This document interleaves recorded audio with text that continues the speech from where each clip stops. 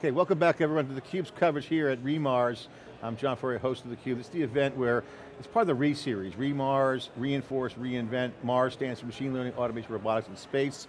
And a lot of conversations all about AI, machine learning. This one's about AI and business transformation. We've got Stepan, Pushkarev, CTO and CEO, co-founder of Provectus. Welcome to theCUBE. And Russ Lamb, e-commerce, retail, data engineering lead at PepsiCo, customer story. Gentlemen, thanks for coming on theCUBE. Great to be here, John. Yeah.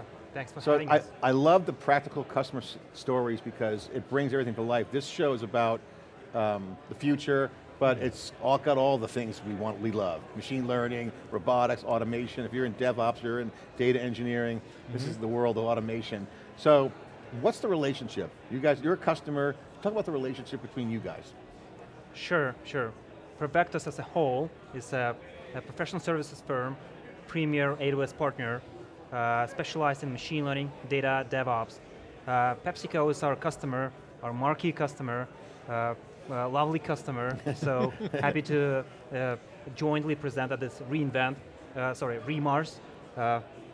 Anyway, Russ. I made that mistake earlier, by the way, because reinvent's always on the tip of my tongue, and ReMars is just, I'm not used to it yet, but I'm getting there.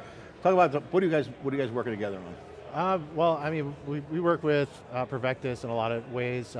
They really helped us get started within our e-commerce division with AWS, provided a lot of expertise in that regard, and just hands-on experience. We were talking before we came on camera, you guys just on another talk, and how it's all future, and kind of get back to reality, Earth. Get back to Earth. We're on Earth still. We're not on Mars yet or on the moon. You know, AI is kind of got a future, but it does give a tell sign to what's coming. Industrial change, full transformation, because cloud does the back office. You got data centers, now you got cloud going to the edge with industrial space is the ultimate poster child of edge and automation safety. But at the end of the day, we're still in the real world now. People got to run businesses, and I think, you know, having you here is interesting, so I have to ask you, you know, as you look at the technology, you got to see AI everywhere, and the theme here to me that I see is the inflection point driving all this future robotics change that everyone's been waiting for, by the way. It's like been on in movies and in novels, is the machine learning and AI as the tipping point. This is key, and now you're here integrating AI in your company. Tell us your story. Well, I think that every enterprise is going to need more machine learning, more AI or data science, and that's the journey that we're on right now, and we've come a long way in the past 6 years, particularly with our e-commerce division. It's a really data-rich environment. So, going from brick and mortar, delivery to restaurants, vending machines and stuff, it's a whole different world when people are ordering on Amazon every couple minutes or seconds even our products, but being able to track all that. Can you scope the problem statement and the opportunity? Because if I just again, it's your company, you're in the weeds, you're at the data, and you're everything. But it just seems to me the world's now more integration, more different data sources. You got suppliers, they have the different IT back ends, some are in the cloud, some aren't in the cloud. This is like a hard problem when you want to bring data together. I mean, Absolutely. APIs certainly help, but can you scope the problem and like what we're talking about here? Well, we've got so many different sources of data now, right? So we used to be relying on a couple of aggregators who would pull all this data for us and hand us an aggregated view of things. But now we're able to partner with different retailers and get detailed, granular information about transactions, orders, and it's just changed the game, changed the landscape from just like getting a rough view to seeing the nuts and bolts and like all the moving parts. Yeah, and you see in data engineering much more tied into like cloud scale, then you got the data science, is more the democratization, application and enablement. So I got to ask, how did you guys connect? What was the problem statement? How did you have smoke and fire? You came in, solved the problem? Was it a growth thing? How did you guys connect as a customer with Provectus? Yeah, I can elaborate on that. Yeah. So we were in the very beginning of that journey when there was like just a few people in this new startup, let's call it startup within PepsiCo, calling like it's not only e-commerce, it was a huge belief from the top management that it's going to bring tremendous value to the enterprise. So there was no a single use case, hey, do this and you're going to get that. So it's a huge belief that e-commerce is the future. Some industry trends like from brand-centric to consumer-centric, So branded product centered, Amazon has the mission to build the most customer-centric company. And I believe that success, it gets a lot of enterprises are being influenced by that success. Yeah. So I remember that time PepsiCo had a huge belief. We started building just from scratch, figuring out what is the business need, what are the business use cases. We have not started with the IT. We have not started with this very complicated migrations, modernizations. So clean sheet of paper. Yeah. From scratch. From scratch. And so you got the green light. Yeah, and the leadership threw the holy water on that and said, hey, we'll do this? That's exactly what happened. It was from the top down, the CEO kind of set aside the e-commerce vision as kind of being able to, in a rapidly evolving business place like e-commerce, it's a growing field. Not everybody's figured it out yet, but to be able to change quickly, right? The business needs to change quickly, the technology needs to change quickly, and that's what we're doing here. So this is interesting, a lot of companies don't have that, actually luxury. I mean, it's still more fun because the tools are available now that all the hyperscales built on their own. I mean, back in the day, 10 years ago, they had to build it all. Facebook, you didn't even know, I had people on here from Pinterest and other companies. They had to build all of it from scratch. Now cloud's here. So how did you guys do this? What was the playbook? Take us through the AI, because it sounds like the AI is core, belief principle of the whole entire system. What did you guys do? Take me through the journey there. Yeah. Beyond management decisions, strategic decisions that has been made, have it as a separate startup, whatever. That's so great. some practical, tactical. Yeah. So it may sound like a cliche, but it's a huge thing because I work with many enterprises, and this like center of excellence that does a nice technology stuff, and then looks for the budget on the different business units. It just doesn't go anywhere. It could take you forever to modern. We call that the Game of Thrones environment. Yes. Yeah, nothing ever gets done. So it blows up at the end. Here, these guys, and I have to admit, I don't want to steal their thunder. I just want to emphasize it as an external person. These guys just made it so differently. They even physically sat in a different office in a WeWork co-working and built that business from scratch. That's what Andy Jassy talked about 2 years ago, and if you looked at some of the big successes on AWS, Capital One, all the big Goldman Sachs, the leadership, real commitment, not like BS, like total commitment says, go. But enough rope to give you some room, right? Yeah, I think that's the thing is, there was always an IT presence, right, overseeing what we were doing within e-commerce, but we had a lot of freedoms to make design choices, technology choices, and really accelerate the business. Focus on those use cases where we could make a big impact with a technology change. Take me through the stages of the AI transformation. What are some of the use cases and specific tactics you guys executed on? Well, I think that the supply chain, which I think is a hot topic right now, but that was one use case where we're using like data, pseudo-real-time data to inform our sales projections and delivery logistics.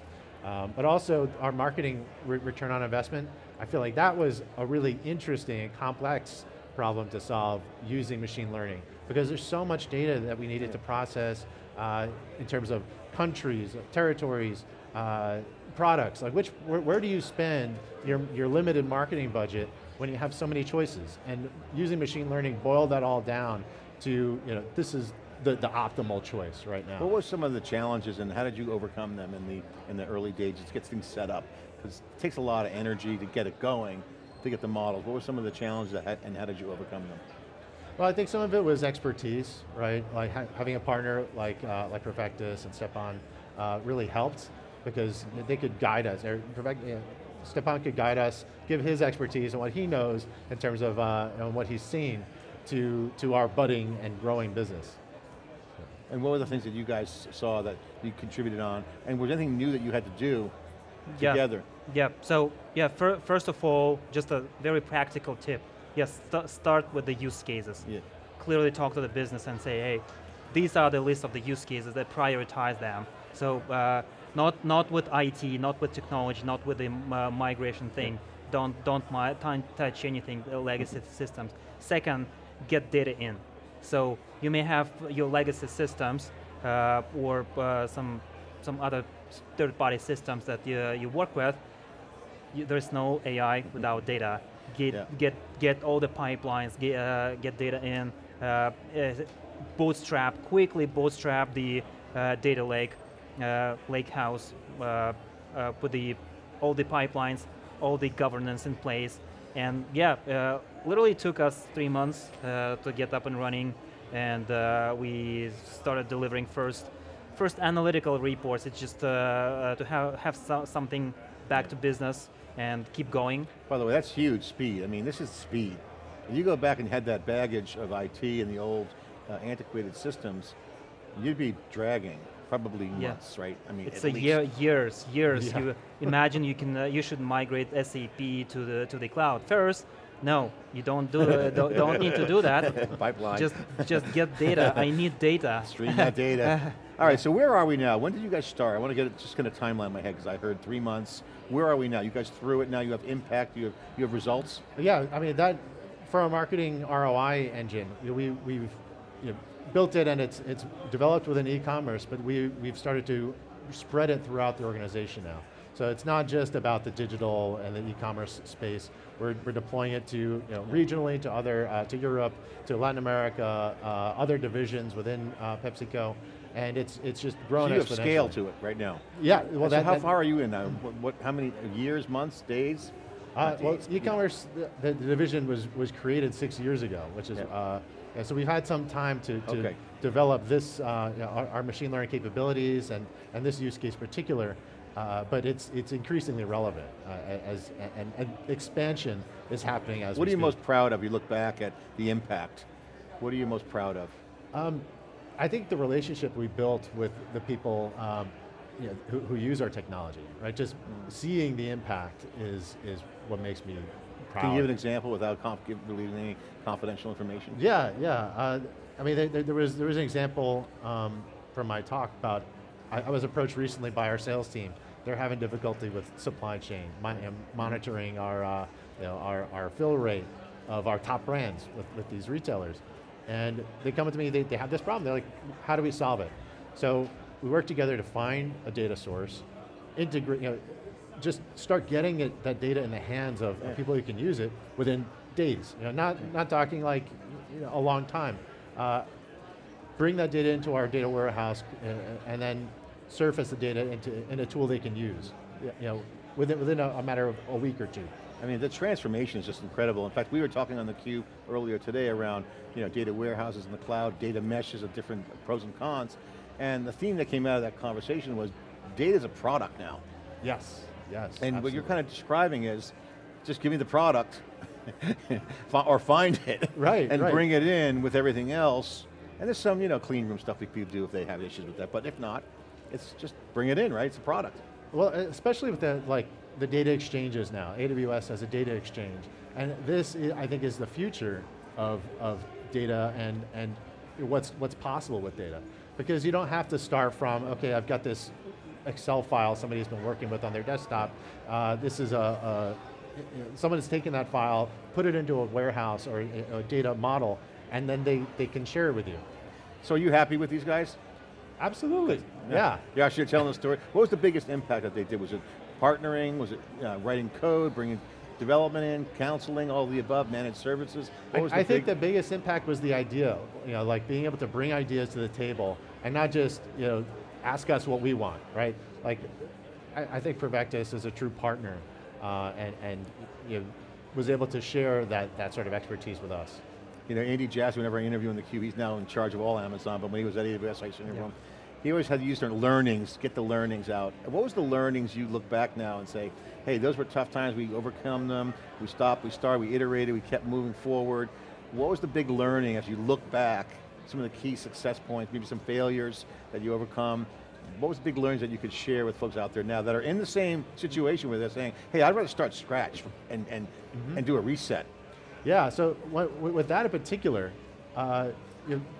yes, we started this like sort of startup within the enterprise, but now we've got to integrate, right? It's been 6 years, and it's, e-commerce is now sharing our data with the rest of the organization.